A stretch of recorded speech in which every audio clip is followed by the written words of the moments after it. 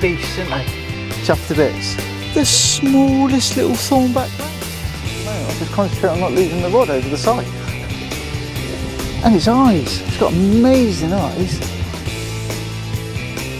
Doggy in the boat. Covered in mullet. There's a bit of weight to that, you know. And that's what we want, don't we? We don't want the same all the time. We want something different, a good old show. Hello and welcome to the channel.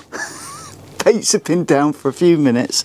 I managed to feather some mackerel on the way out, and this had a whole dead mackerel, but it was fresh. It was an hour old, and it's a male undulate. Look at him. He's absolutely bristling. Keeps trying to get me with his tail. I've only got flip-flops on. I'm nuts, and I'm sweating my conkers off. I'm going to get this fish back. Just have a quick close-up on that. Look at that. He pulled back. I wound into him and he wound off. I'm going to keep him wet. I've got a nice wet cloth. Just sort him out.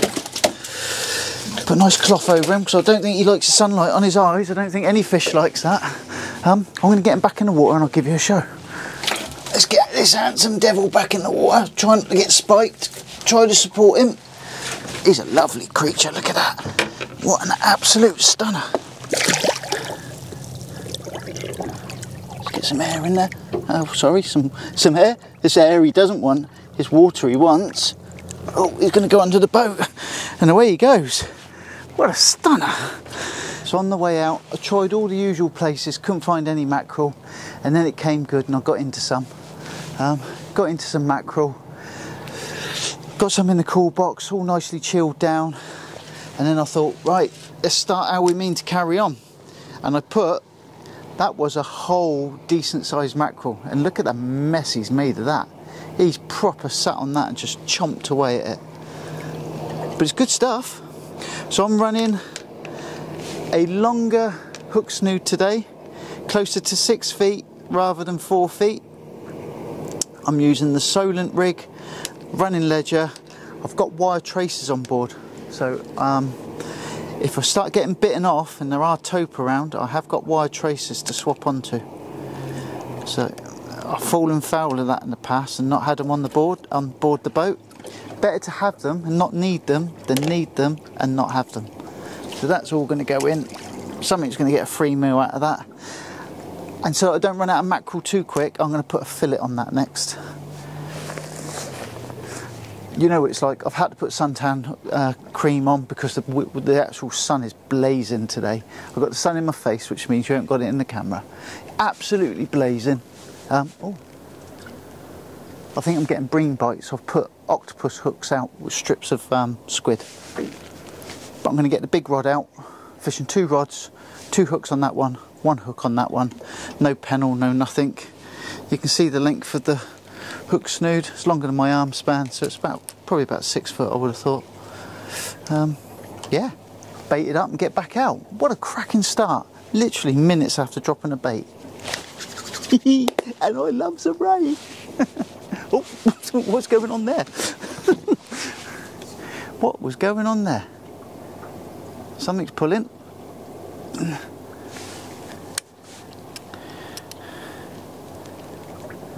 Let's have a look. Oh, yeah. Let's see what we got here.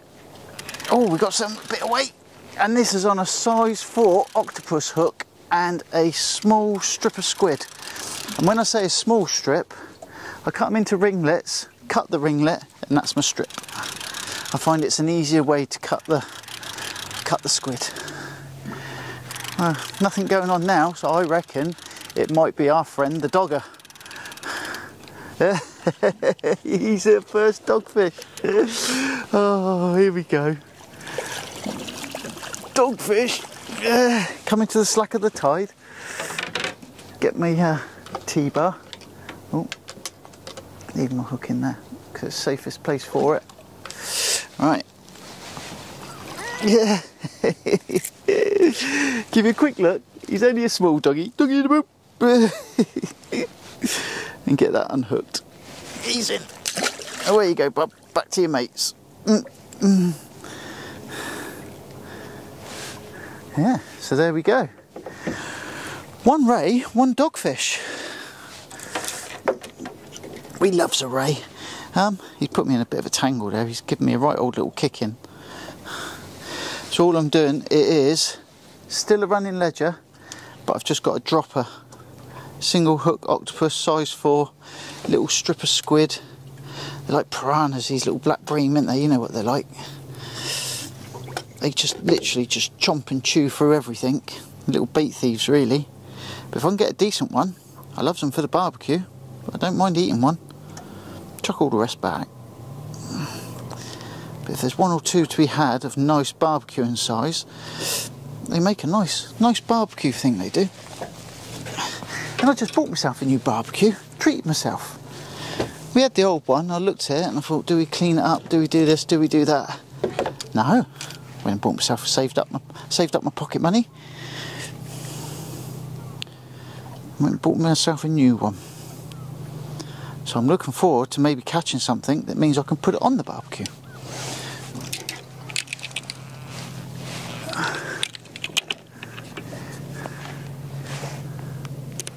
What an absolute cracking start. I couldn't have asked for anything better than that. I haven't got the big rod in the water at the moment. I need to sort that out. I'm going to keeping the bait in the cool box because it is scorcho today. Probably going to be one of the hottest days of the year today. It's flat calm, not quite mirror calm. Mirror calm is when you've literally got nothing. It's flat calm, no swell, nice high pressure. The big danger today is getting sunburnt. So I've got my factor 50 on. Factor 50, let's get this baited up.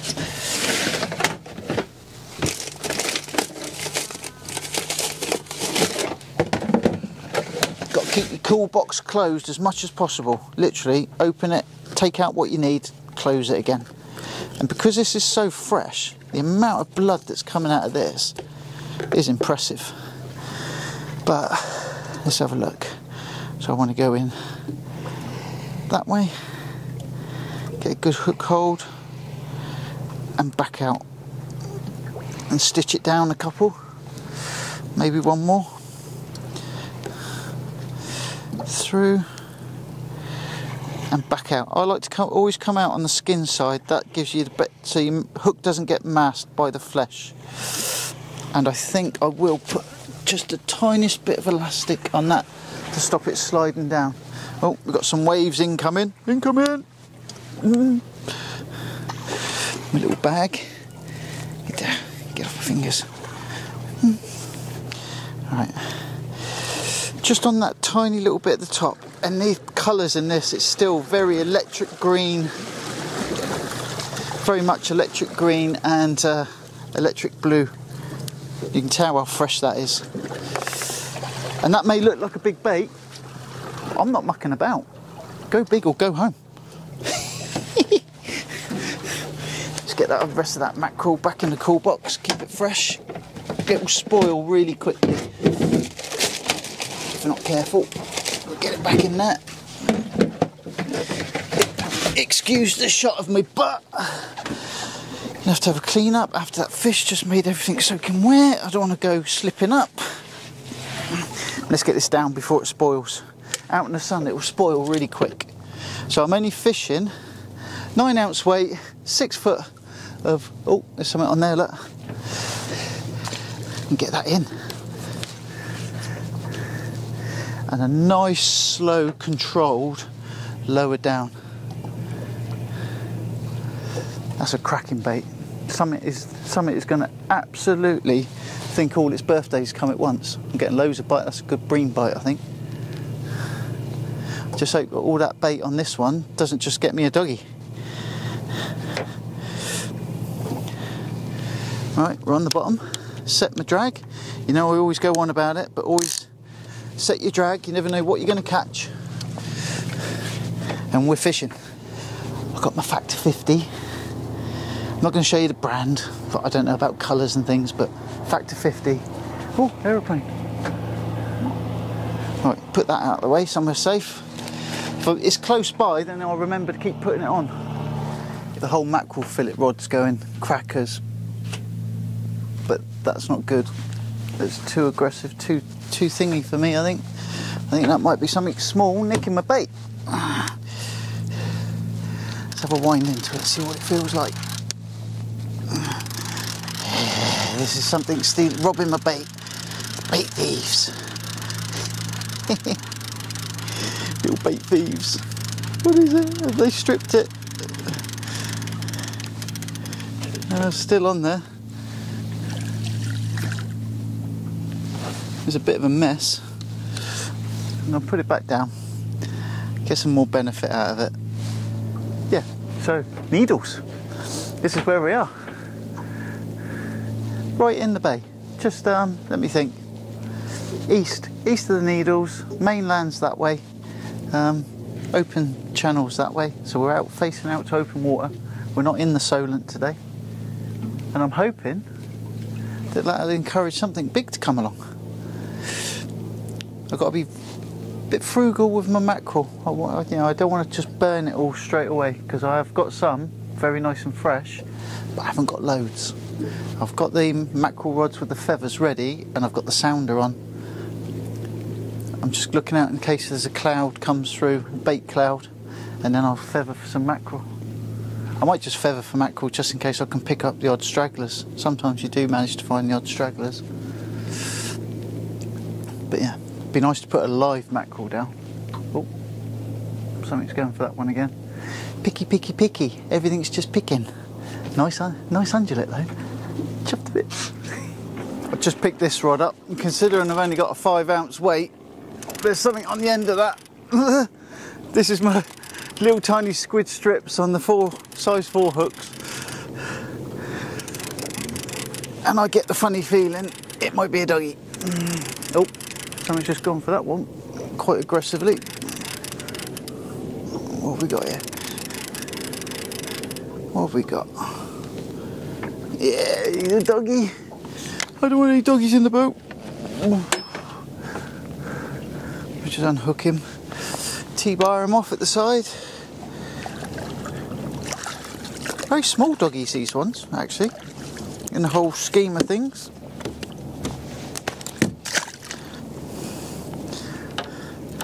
At least with the tiny hooks, they hook up nice, as in they're easy to unhook. It's not really what I want though. We don't want doggies.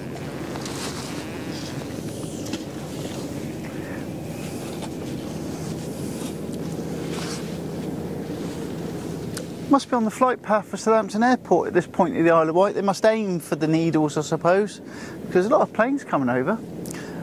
With COVID and all the rest of it, I'm not used to seeing planes, to be honest. Oh, little bite, jab jab on that one. It's all little jab jabs, we want big pulls. We don't want little jab jabs. We want big fish. Big fish. Everything I'm touching is getting covered in suntan lotion. I've got to wash my hands, but they're still slippery. Yeah, lovely to see so many people out enjoying boats. Really is, like it. People enjoying their fishing, rods jangling, albeit small fish. Yeah, it's lovely, isn't it? Out and about. Dream of it all winter. Got to make the most of it when the time's here. And by that I don't mean pulling sickies, just because the weather's nice. British industry must march on. But what looked like a little pick on this rod, it's got a bit of a weight to it. Now, I don't think that's a doggy, to be honest. And you know what it's like, can't call it, but that don't feel like a doggy. This rod doesn't bend that easy. There's no fight to it.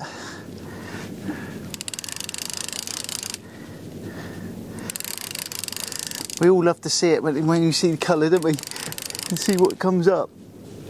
Oh, he's another doggy! Oh, and my other rig. That's why it's so heavy. I've just picked up my other rig. That's not good. Just give us a chance, buddy. Give us a chance, I'll sort you out. T-bar, doggy.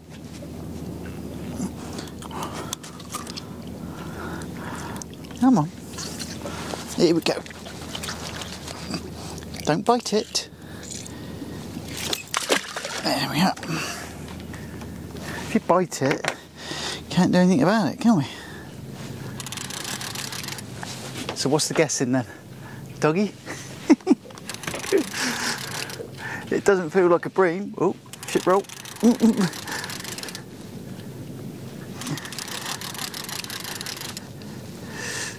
Whatever it is, it's not putting up any kind of a fight.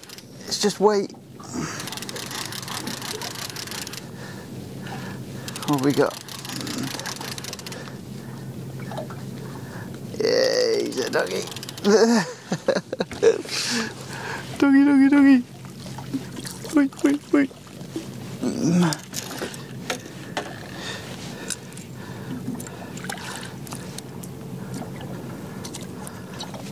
Come on.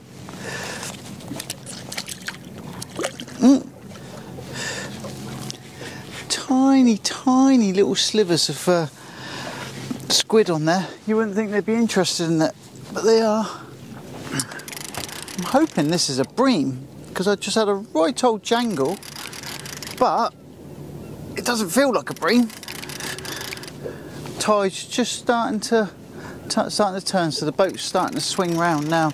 So I'm having a few issues with the lines and now they're tangling and stuff. But I don't know what this is. I hope it's not another doggy. What have we got? It looks like a doggy.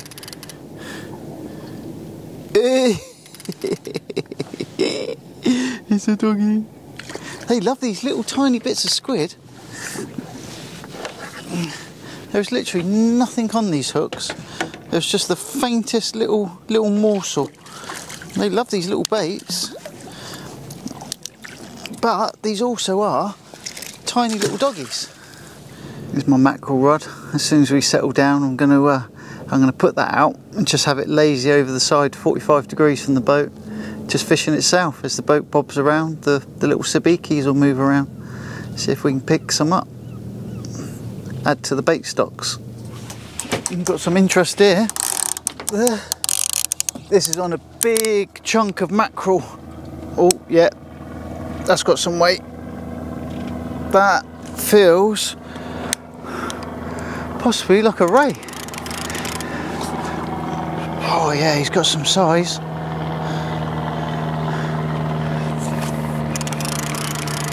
I was just starting to wonder why I hadn't had anything on this rod, because it was a stunning bait that I put out.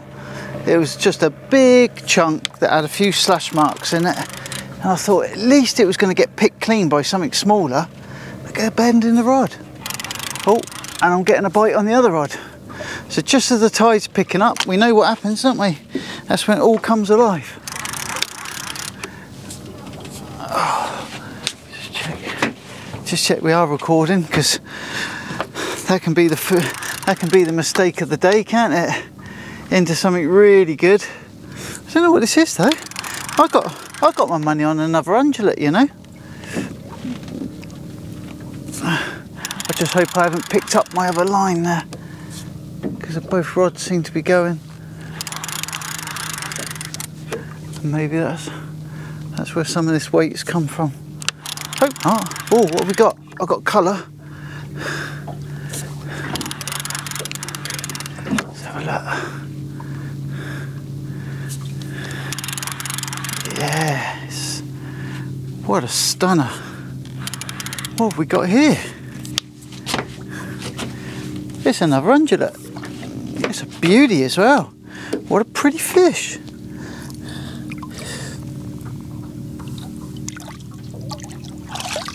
Oh, easy, easy, easy, easy, easy, easy, easy, easy. Right, let's get a wet cloth. Get them covered over while I sort this out. What I have found, rather than put them in a bucket of water, as long as the deck's wet, because the deck's going to be hot because it's summer, I quickly soak that big cloth that I've got and I just lay it on top of them. I lay it on top of them and it has two effects. It quietens them down, gives me a chance to sort myself out. You can see him huffing and puffing, hear him huffing and puffing rather. Let's get this hook out. Hopefully it's nicely hooked. So we had a male earlier. This is a female. Cool, listen to those teeth. Can you hear that? You do not want your fingers anywhere near that. Oh, okay. Quick show for the camera and then we'll get this girl back. What a stunner. Lively one, this one. Whew. Absolutely stunning. Supporting in the best way I can. What an absolute cracker. 2. Now I'm not sure if that's a thornback or an undulate, because sometimes the colourings, I'm not going to call it, but look at the thorns on that tail. It's got to be a thornback, isn't it? But it's got undulate type colourings. And funnily enough, sometimes you see these and they've got a thorn right on their nose, and then sometimes they haven't. Oh, let's just put this cuff back over so she doesn't, because the sun's very bright today and it's not good for them. It's not good for them when the sun's this bright. I'm going to get her back in.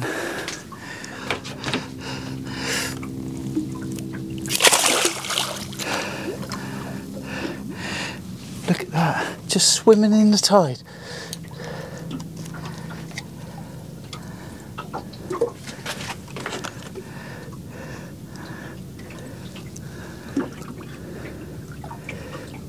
Just gathering its thoughts. You swim back towards the boat.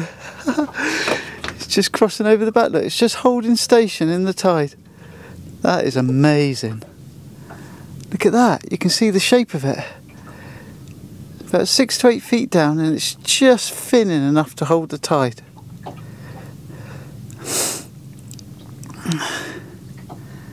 And there it goes. Magical. Whew. Right, I know what everyone's going to say. Mark, where's your life jacket? Life jacket's on the back of my seat. Just as that rod went, I was going to take this off and put a t-shirt on. And just as I was going through all my stuff, I realised I didn't have my t-shirt. So I had to put this back on, and I was just about to put my life jacket back on. So I'm going to put my life jacket back on now. Wow, that certainly went well. 1 male, 1 female. Well, I think the first one was an undulate, definitely. Second one had undulate kind of markings, but that might have been a thornback, you know. I'm no expert, you know, I'm not. You know, I'm just a keen amateur, like everyone else. But sometimes it throws you because the markings on them, you're like, is it? Isn't it? They've all got thorns. Just because the thornback says it's got thorns, they've all got thorns. Right, bait up and get back out. That's livened me up a bit. It's been a bit quiet up till now, struggling a bit. Right, before we go any further, do as I say. Oh, yeah, I was going to change this for a t-shirt and then realised I didn't have my t-shirt. Squid on that one, mackerel on this one. That's what the plan is. That's what I'm going to go. And have a bit of a tidy up, because the boat's all a bit of a mess at the moment. I'll sort this out, get it in the water, get it fishing. I'll get back to you in a bit. So I think that's me now. I'm just going to tidy up, pack my gear away, get the boat all squared away, get it back out on the trailer, give it a wash down, all nice and nicey, barbecue and beer, I think. Make the most of this weather. It is stunning, absolutely stunning. If you're wondering why I haven't got my sunglasses on anymore, it's because I haven't got my sunglasses anymore. I was having a tussle with a dogfish, one that didn't want to be unhooked, and they went over the side. And I couldn't get hold of them in time. They just sunk away in the clear water, and you're just like, ah. Oh. And then my prescription driving sunglasses. I like to wear like polarised, yeah, so I use them on the boat as well. So quite important to me really, and they're down in the briny deep somewhere. Don't mean to pollute the sea, but they've got my sunglasses, so I'm having to make do with my come in handy emergency ones. That's me, all done, tidying up. I hope you've enjoyed watching the couple of rays that I've caught. I didn't film the mackerel feathering, and I didn't film all of the dogfish. The dogfish have been an absolute plague proportions. I don't know, 30, 40, something like that. So, no filming the dogfish, a couple of rays. I'm a happy boy, you know I loves a ray. Absolutely loves a ray. I'm going to check closely on the footage. I'm pretty sure that first one was a male undulate and the second one was a female thornback. But that's some very strange markings. And it's the markings that throw you off really, isn't it, sometimes? So that's me. Tight lines and happy fishing. I hope to spend time with you again sometime soon. From me, for now, from here, the needles. It's goodbye. Take care and I'll see you soon.